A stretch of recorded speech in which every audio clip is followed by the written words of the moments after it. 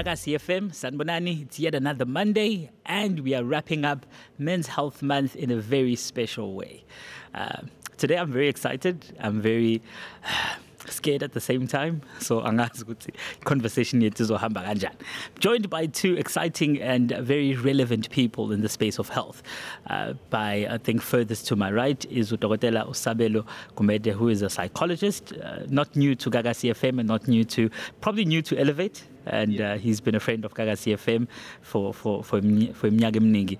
And also Dr. Shabalala, abantu abaningi bamazi ke mese chaza lapha izinto zakhe beno Alex on Thursdays on Sex Indaba. He is a general practitioner, a doctor, and a sex health expert rather. So joining me namhlanje angiqale ngawe Phakathwayo. Welcome to Elevate. Khamba kanjani? No, siyaphila, Mbamo. Thank you for having us. We really appreciate this opportunity, and we're looking forward to share some information. Yeah. And I think one of our weekly family members, la station, Dr. Shabalala, amagalela akho asaziwa kakhulu. Ngiyangibona mangidlula lapha ku YouTube ngisho ukuthi hey uyachaza lo nto uyaphatha ucucumber ngithi manje ucucumber ufunani kodwa ke into manje into ebuhlungu sebeyambalelela babembona babaleka kanjani bathi ngizobatshela inkinga zabo kanti akusinjalo ukulungisa inkinga ukuze umuntu yena abe nempilo engconywana, you know, ikakhulukazi nje as umuntu wesilisa, because we go through a lot, you know, just like Baba Gumede la eduze wami ebechaza that, you know, we'll share some information, and we hope with the information that we're going to share, you know, it's going to bring light not only to men but to the society in general, because we don't live, you know, alone as men. Talking about shedding light to the general public and society at large, Men's Health Month is something that has been, I think, highlighted for the past few years. Since 1994. Since 1994, we started, you know, generating and creating programs as a country that are going to cater, you know, to men. Because we saw that if, you know, we close off men and we don't include them, it's going to be a bit of a challenge later on. And it's happening even now. Hence why now people are benchmarking and they're trying to create awareness around men's health. But it's not a new concept. Yeah. The concept of sexual health is a bit, you know, new. It's a bit modern. Whereas men's health, it's not new. Because sexual health is inclusive. Yeah. You know, it's inclusive of females as well. Yeah. Like I said, if usingena enkonzweni yasekamereni awungeni wedwa baba. Yeah. Usuke uhamba nomunye umuntu. So isikhathi esiningi all we know is abantu, you know, banobulili obungafani, abanye banobulili obufanayo. So when it comes to sexual health, we have to look at that aspect as well. You know, so we're creating awareness of everything that is happening currently, which is brought on by what we call the modern society, the modern way of living nowadays. Yeah. Gumede, over the past couple of years, and I think the issue has been exacerbated by COVID, lockdowns, Makaya, our mental health situation has skyrocketed. Ngendlela isimanga. What is your take? And I think you do and work with quite a few people at Cloud Therapist as well. Itini take nokubona kwenu umphakathi. What's your general assessment of the world we are living in today? Well, you know, thank you. Nkosinathi Shabalala, I think we shy as Konkosini. I think one of the difficulties that we as a country are struggling with is that we have got nice policies, we've got nice documents when it comes to, you know, overall aspect of everything. You know, it's the same thing when it comes to health, when it comes to mental health. We've got nice policies. Currently, we've got something that is called Vision 2030 for mental health, Department of Health. But in terms of, you know, taking steps and actually making sure that whatever that is written in the policy is being executed, it becomes, you know, an issue. You understand? So we have a challenge of the lack of awareness, education, and intervention when it comes to mental health in South Africa. You have a situation where, you know, you have men that are refusing to come and see psychologists or even come and talk about general health issues. You know, we were just having a council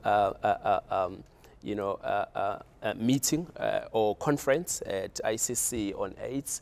I think it was taking place for the previous 3 days, actually. I think it was concluded, yesterday. But if you look at the statistics of the people that are actually, being struggling with, accessing HIV medication, it's men. And it tells you that we still have a lot of way to go when it comes to getting men into where they are and pushing them to actually go and access help. Now, it's the same thing when it comes to mental health. There's a lot of stigma. There's a lot of cultural norms that actually are related to what we call toxic masculinity, where men are being told that you don't have to talk to someone about your issues. You don't have to share your issues. Indaba zakho zasekamerweni, indaba zakho zasemndenini ezakho. It must end there. And the society is demanding, and the law of life is demanding something else. You still have to go there and deal with pressure and all of that. That's why we see a lot of suicide. We see a lot of people actually struggling, and you'd find them behaving in the ways that you say, what is going on there? You'd find that people are struggling, but they're not actually, coming forward for help. So those are the issues that we still find ourselves in 2023. Where we talk of mental health and we talk of, July as actually, as mental health month, but no one actually, is actually, giving you, prevalent statistics to say this is the intake of mental health in terms of intervention, and also this is the intake in terms of awareness, and also this is intake in terms of education across the spectrum. You go to school, there's nothing. You go to a hospital, there is one psychologist responsible to see the whole population of the hospital. So those are the issues that we are struggling with. But yes, Baba, another thing that we have to put forward. As much as we can create all these platforms, let us not run away from the point of education. He's touching on a very important point. When it comes to education, it increases even awareness. Now, lento yokuthi amadoda awakhali afela ngaphakathi. Even mina ingqikithi yami leyo ekuthenini ngifuna ukuyiqeda leyo nto. As a sexual health specialist, ngifuna ukuyiqeda because iyasivalela thina as abantu besilisa.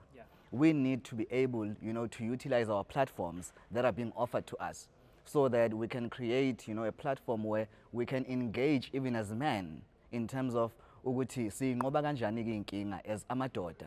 Because you might find ukuthi singaba kwi-conference, someone will speak up, and say ukuthi I've gone through this, but here I am now in life, and this is what I did for me to get here. And thola ukuthi khona omunye umuntu ohlele eduze kwakhe, and they are facing the very same problem. So sesiyayithola lapha isolution ukuthi kwakusebenzela wena ukuthi nami ke ngoba nginayo lenkinga ake ngizame ukuthi. It's not only about putting education out there, but it's also about implementing things that are going to come with change. Because we can sit the whole day, we can talk, but we also have to have good implementers. The implementation system has to be very good. I often say conversations can start and end a war. Yes. How much does the lack of conversing around abantu besilisa, in your take? Siyahlala emalokishini, sihlala around isitamkoko, sihlala esitopini, but the conversations that we are having, are they conversations that are helping us? Okay, so I usually say kunabantu ababili empilweni. It doesn't matter whether you are a female or male. Okay, kunabantu ababili empilweni. Kunabantu ababhidlizayo, kunabantu abakhayo. So now, if uyibuka as umuntu, you have to make a decision ukuthi uzoba umuntu kanjani. Uzoba umbhidlizi noma uzoba umakhe. So kubalekile lokho ukuthi sikwazi ukwakhana nama societies. Societies nama communities are built on families. So if singabuyele emasisweni, our traditional values as black people, we have completely lost them. Merely because of modern feminism. I'm not an anti-feminist. I totally understand feminism, but there are people who have absolutely no clue what feminism has done to us as a society.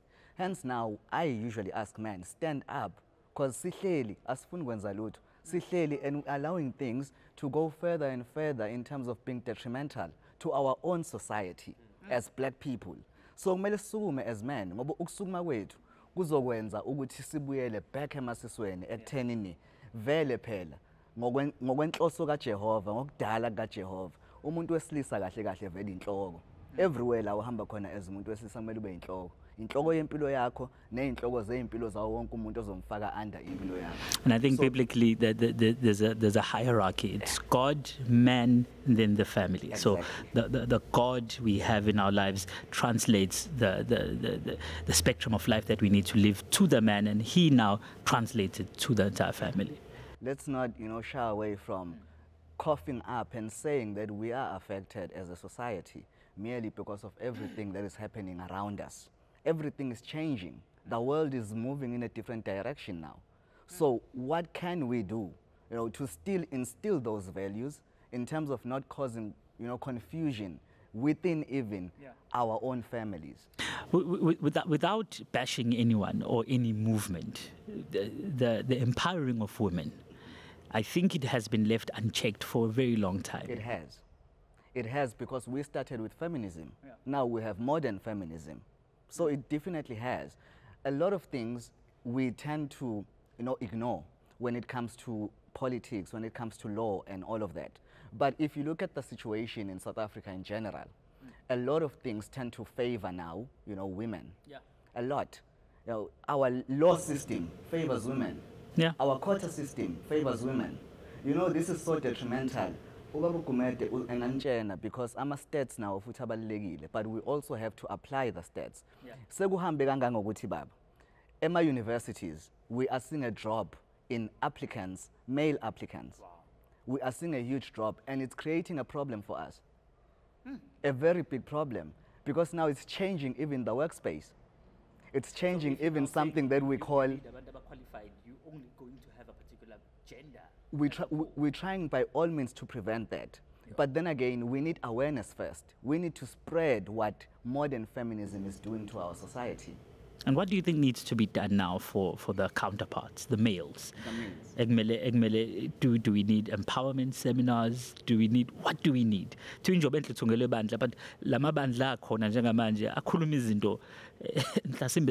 we need leaders that are not going to damage, us. We need leaders that are going to have leadership characteristics. And we need honest people. Because in our days, people are scared to even be honest. The first thing I said when I joined Gagasi FM family, I said, and I will never deviate from the truth, because the truth is the truth. And everything around us is built on truth.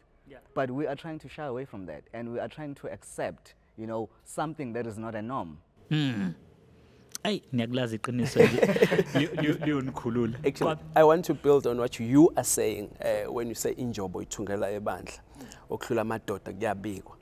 Look at that and look at the contradiction of what is happening from what I was saying earlier when it comes to mental health intake and health intake, sexual education intake, and all of that. Sithi thina ngesintu indoda okhulula amadoda kuyabikwa, right? So kusho ukuthi uma unenkinga ekhululayo, uma unetshe oluthwele ukuthi leli lakhulula leli, kumele ukuthi uhambe utshele someone. But we don't do that. We rather go and gossip with friends or talk to people that are actually would like to amplify, are likely to amplify our problem, and not go to the expert when it comes to the problem that we are struggling with. So I also see a very big contradiction there from what our culture stands for and what our culture preaches and what we do as an action, in solving our problems. Are there any actions, Gumede or Abonayo? I'll plainly put them. The substance abuse that we're seeing in the society, the woman abuse, and all kinds of things that are deficient in our society as men. Do you perhaps see them as an expression of the turmoil? Definitely. So someone was asking me, how does trauma happen? What is the science behind the happening of trauma? So I was trying to explain it to say, right? So it is always running, trying to find solutions, right? So if you are confronted with a problem or a challenge that needs immediate solution, for example, you've been sexually assaulted, or you have been hijacked, right? So that's a trauma that has happened to you, and there's actually a huge blood circulation in your body, really trying to resolve that problem, right? In actually coming up with a clear mind state, or solving, or being a well being, and ultimately a thriving person. Yeah. Now, when this trauma happens, it goes to the body, and then the body, as you can see when you look into a computer, that thing that is actually rounding like that, yes, the mind does that, trying to solve the problem, right? So it keeps doing that, buffering, trying to solve a problem. And when it does not reach a solution, or when you don't go and seek help to a mental health specialist, to whoever that can help you, it keeps doing that. And when it's doing that, ultimately increases the blood pressure in your body, the blood circulation at a level engajwayelekile umzimba that is able to accept.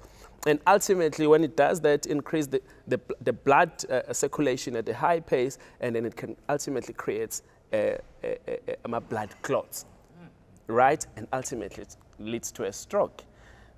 Now, you see the problem from a psychological problem to a healthy physical problem that is created because someone was unable to actually go and get help. So that is the science of actually, mental health difficulties, mental health trauma, ultimately leading to physical health problem. So is it possible, Dr. Shabalala, for the same to happen in the same order but reverse? Definitely. From let's say I'm having erectile dysfunction, or can that now lead me, if I don't take care of it, to a mental health issue where I'm now depressed? Definitely it does. Now, if we look at what we call sexual dysfunction, right, there are two leading in men. Sexual dysfunction are limited to males only. You do get sexual dysfunction even in females. No, serious. We do. There's something ebalulekile in females. Ibizwa kuthiwa atrophic vaginitis. Ibalulekile leyo condition leyo merely because it's the dryness of the vagina during sexual intercourse egcina isikhoza ipain during sex. Bese intombazane igcina ngasayifuni pain. And leyo nto igcina ngasayifuni sex because of pain. Leyo nto igcina affect psychology yomuntu wesifazane. Nakumuntu wesilisa definitely. There are two ahamba phambili. Phela sikasayizwa lena thina sazi ukuthi nje ithi kuphela abantu besilisa sibhekene nenkinga. Uyangiroba isex indaba ubuye uyigeke. Phela amagabada akho abuyasinde lapha ngibuye. Awuyasinde. But awu2 kubantu besilisa sikhuluma ngabantu besilisa namhlanje. So awu2 kubantu besilisa hamba phambili. We have something called erectile dysfunction, and then we have something called premature ejaculation. So erectile dysfunction ukuthi induku ayisaqini, induku ayisavuki, noma ngathi uyavuka ayiwenza umsebenzi ngokuphelele, ikhathala noma ngathi ingaphakathi. Bese kuba khona le kuthiwa premature ejaculation. Premature ejaculation usuku usufika early kuvuthondaba. You don't even last a minute sometimes. Abanye bayafika bakhale ngokuthi abangeni ngisho ukungena phakathi kumuntu wesifazane and then sebechamile. Now let us look at this in this way. So from a standpoint somuntu wesilisa on a premature ejaculation, uzoba ne form of embarrassment. Form of embarrassment yehlisa even confidence. Yehlisa even ego. Thina as abantu besilisa, we thrive on ego. Yeah. Sihlukile kunabantu besifazane. We thrive on status. Sihlukile kunabantu besifazane. That's another thing. Ebalulekile engizogcizelela kuyipoint kaBaba Gumede. Yeah. Kumele si understandane ukuthi sihlukile. Umuntu wesifazane nomuntu wesilisa sihluke. Abafani style. Biology dictates that. It's not ingqondo yomuntu. It's biology that dictates that. Because when we look at sex, ngoba sikhuluma vele nge-men's health namhlanje, sikhuluma nge-sexual health. If you look at sex, there are only two types. Because if I ask you with what is sex, the definition of sex is gender. By books, by everything that we've known before, there's only two, XY and XX. And then you have variations, okay? But there's XY and XX.